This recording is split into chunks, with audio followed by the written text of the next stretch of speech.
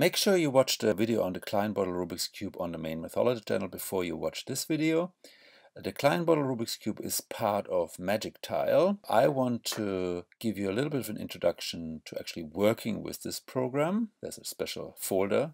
If you expand it out, you get lots and lots of different puzzles that you should look at first. Let's start with something familiar, the Megaminx puzzle. Here's a spherical view of this. If you hit F6, you switch to plane view. This is stereographic projection, so you can have a look at this. It looks like you're kind of looking at it from the inside. If you hit F7, you toggle between different plane views of this puzzle. This is mnemonic. Hit one more time. This is a fisheye view. This is one that I really like. It shows you all the faces at one glance. Switching to a torus. So this is kind of the view we had in the main video a couple of times. Hitting F6 again gets you this guy here.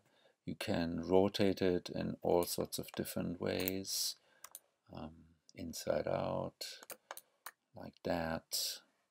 And to find out what's possible here, maybe just poke around a little bit in this help menu here, which lists all the different things you can do with your mouse. First thing I want to do is I want to show you how you can design algorithms and record them using MagicTile. It's really nice. I mean, a lot nicer than when you actually have a physical model to work with. So I switch back with F6 to this fisheye view. I want to create a full set of algorithms for solving the Megaminx puzzle. So what's good about a simulator like this? Well, first thing is, scramble really quick.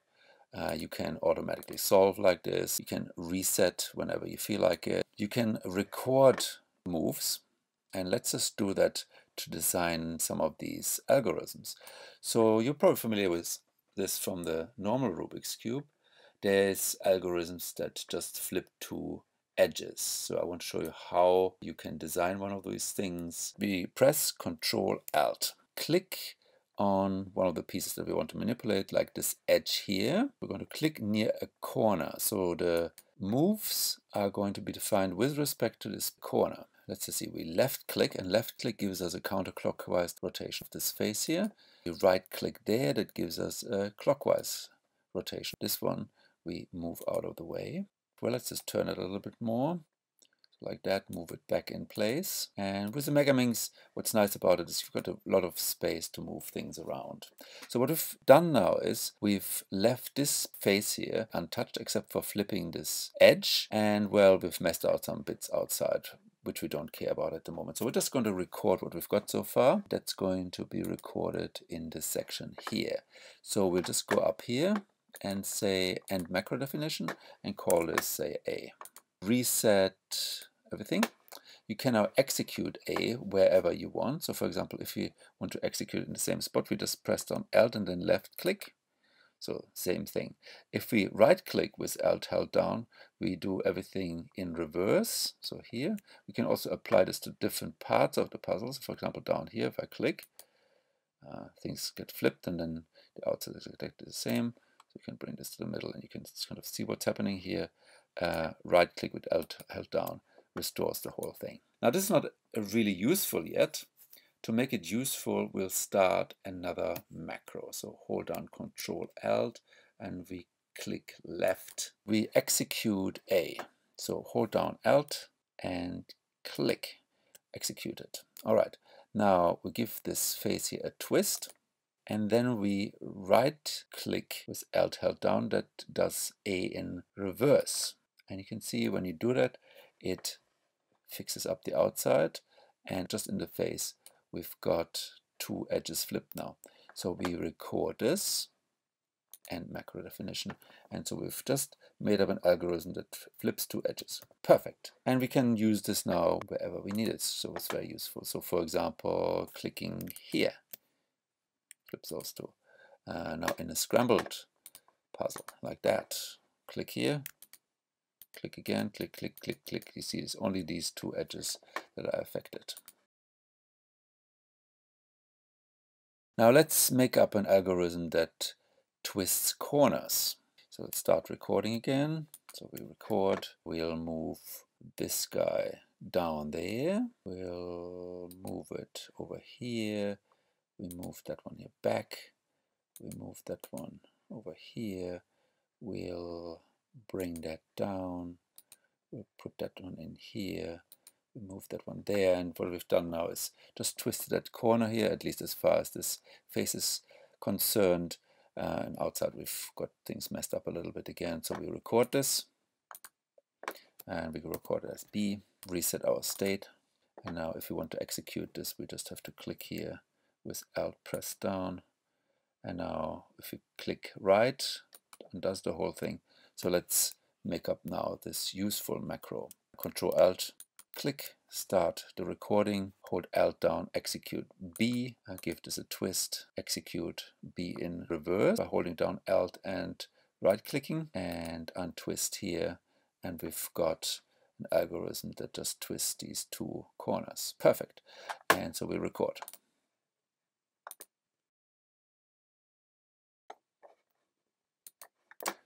All right. Now we also want to move things. For that one, we'll start by exchanging these two edges. Next recording here. So we move things out of the way. We'll put that somewhere else for the moment. We'll bring that back.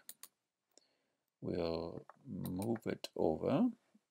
We get rid of the sides again. And now we'll just switch this guy in here, bring this back, bring that back, move that over, get rid of the sides, move this up, this one back, that one back. And the overall effect of all this was, well, this face is unchanged except that these two edges have been switched around. So let's record what we've done so far. Let's see.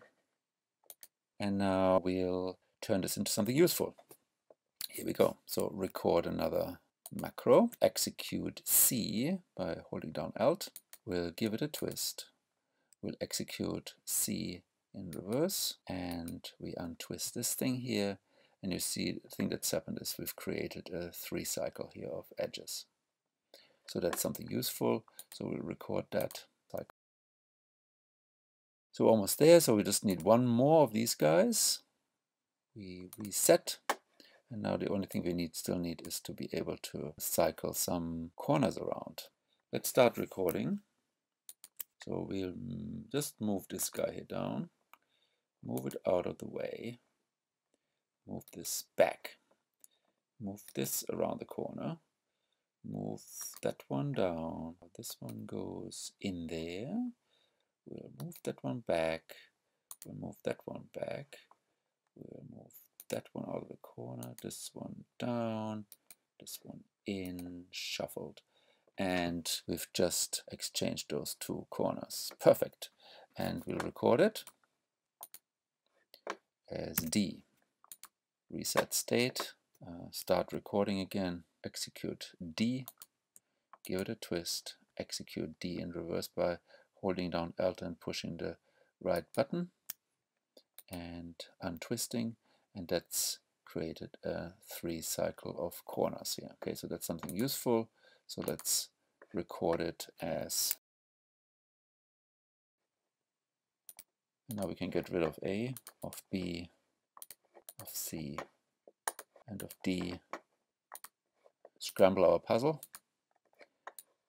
and these guys are all algorithms. They're really the only algorithms that we need to solve this whole thing really quickly. So it didn't really take that long.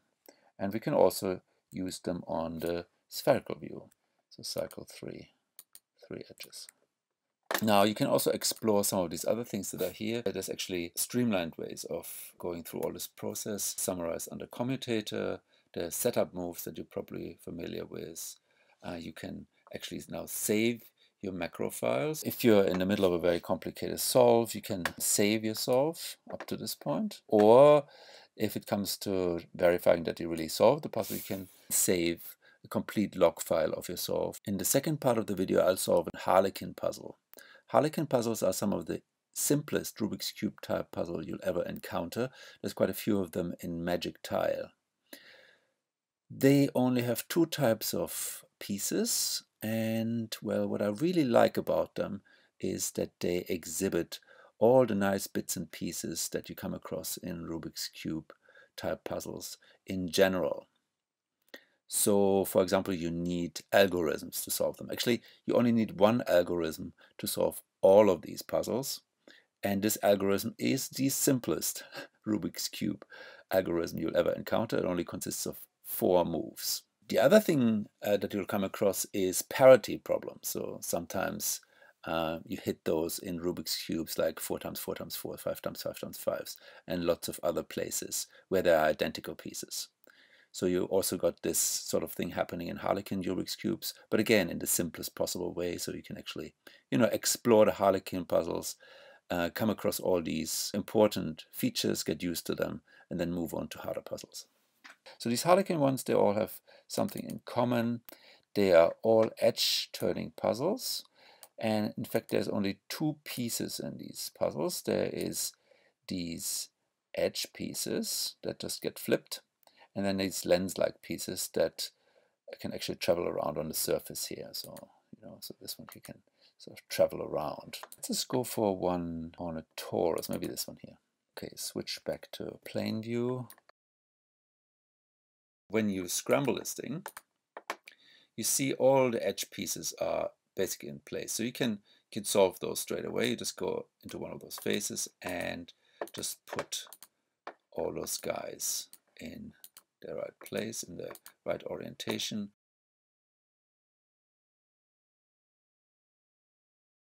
So all the edge pieces are in place, and now we just have to worry about fixing up the lenses, which really move around a bit here. But let's just have a look how they can move around, which is actually quite interesting. So for example, this white lens here, if I click this edge here, there's really only 2 things it can do. Now it can either move back in the place where it was, or it can move when I click that one here. And it seems to go in straight lines. And let's just keep on going until we get back to the beginning. Now I'm actually back at the beginning. So there. And that was like one big round trip here that you can see. The lens that we started with can ever only be in these positions here, but in none of the other ones. In fact, there's 3 different parts like this, and every lens belongs to one of them. And what we're going to do when we solve this puzzle is just solve along these paths. And the other thing that I have to show you is this very super duper simple algorithm that just cycles 3 of those lenses. I'll just go like this: 1, 2, 1, 2. And what this has done is it's taken the orange lens here, the yellow lens there, and the blue lens there. So a 3 cycle, just like what we did before, but a lot simpler. So let's go for it, I'd say. So we'll scramble it up really nicely. First thing is we'll fix all the edge piece orientations.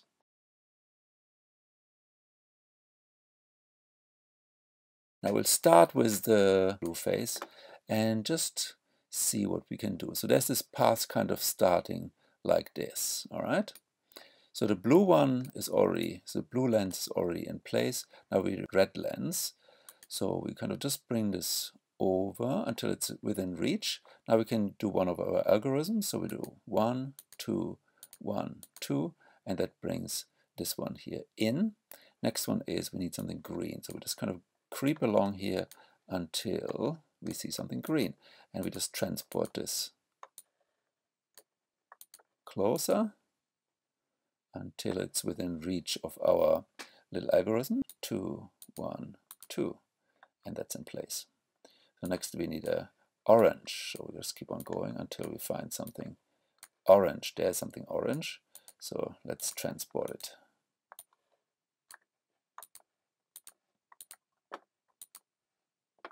So now that's within reach. So we go 1, 2, 1, 2, and it's in. Now there's a yellow one. 1, 2, 1, 2. Yellow one's in.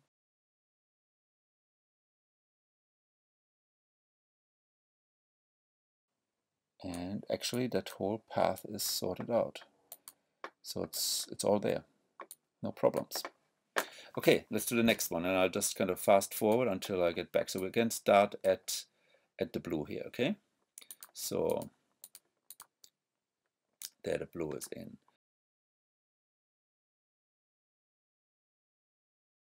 If you're lucky, you can solve this puzzle just like that, but sometimes you get something strange happening.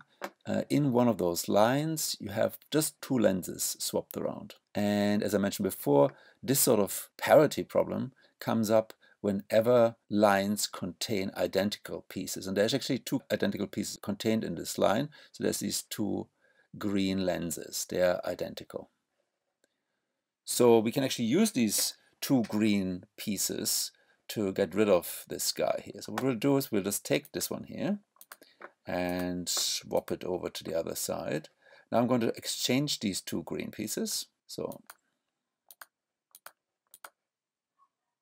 that green piece actually came from here. And now we're just going to solve, and as if by magic, the whole thing is going to be done. So let's just go for it. So there, that one's done.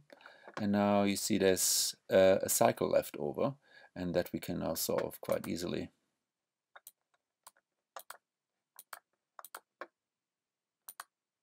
Done. And with this little bit of magic, I'll finish this video.